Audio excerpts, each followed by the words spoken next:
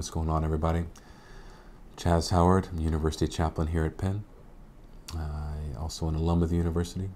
Graduated in 2000 and first came in '96, but came a little bit before that, the Penn Relays and visiting and such. And have not left, really, barely left for grad school for a little bit, but I've been here and closing in on 20 years at the university. It's been a great experience, but a difficult experience at times, as I imagine that's been the case for a lot of y'all. I was thinking about what I wanted to focus on in this brief moment, and the words that were in my mind, in my heart, were "be free." And I think that's the message I'd want to give to anybody who gets to watch this, any current students or future students or staff or faculty for that matter. It's important to be free. And people before us fought and died and lived so that we could be free. And what does it mean to be free in a university setting?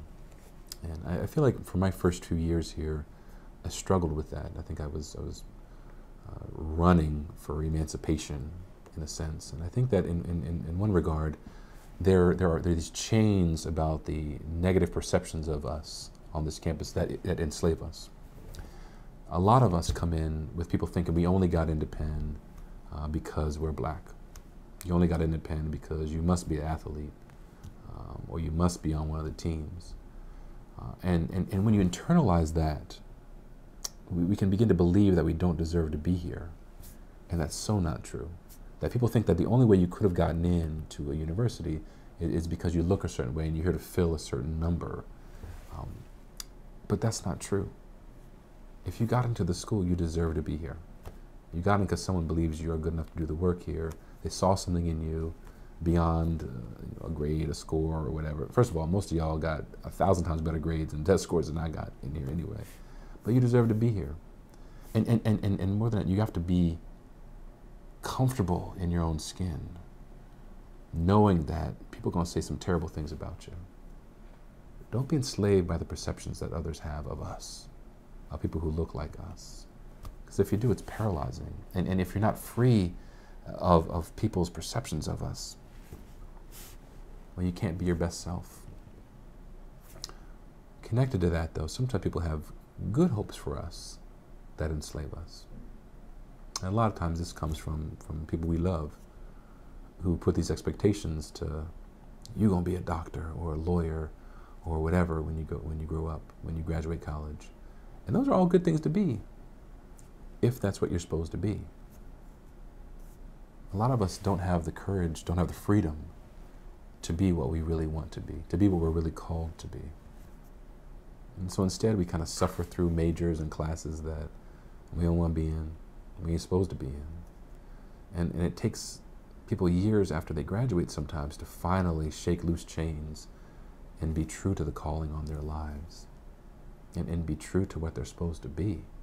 And it takes a lot of courage to stand up and be who you really are. I mean, I think that's one of the devastating aspects of slavery, I think, was how our identities were taken from us. Literally, people were renamed, stripped from their homeland and stripped of their original language, and stripped of who they really were, and forced to be someone else. That's almost worse than any kind of chain that could be around someone's arms or feet. Don't let that be you. Be who you're supposed to be.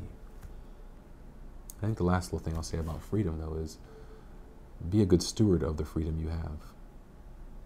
And once you really are free and can walk without worrying about what people are saying about you, and once you are free to be who you're supposed to be, do something with it. I feel like there's too many of us who use this time at Penn and use all the opportunities it gives us after we graduate for themselves. And it's cool to live in a good house and to be in a good school district for your kids and to be able to provide, and that's a beautiful thing. But if you're only using it for yourself and people close to you, it's kind of selfish.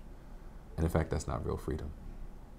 I mean, the folks who somehow managed to escape enslavement, the best ones, are those who found ways to work for liberation for others. Those who came back and got other folks. Those who worked to change laws and policies and perceptions. That's got to be you too. Use freedom to help others get free. Proud of y'all and thankful for the fact that you're here at Penn or will be here in the future. We're praying for y'all who ain't here yet, and we're praying for y'all who are here. Thanks. And all we want to do is take the chains off. All we want to do is break the chains off, man. All we want to do is be free. All we want to do is be free. All we want to do is take the chains off. All we want to do is break the chains off, man. All we want to do is be free. All we want to do is be free.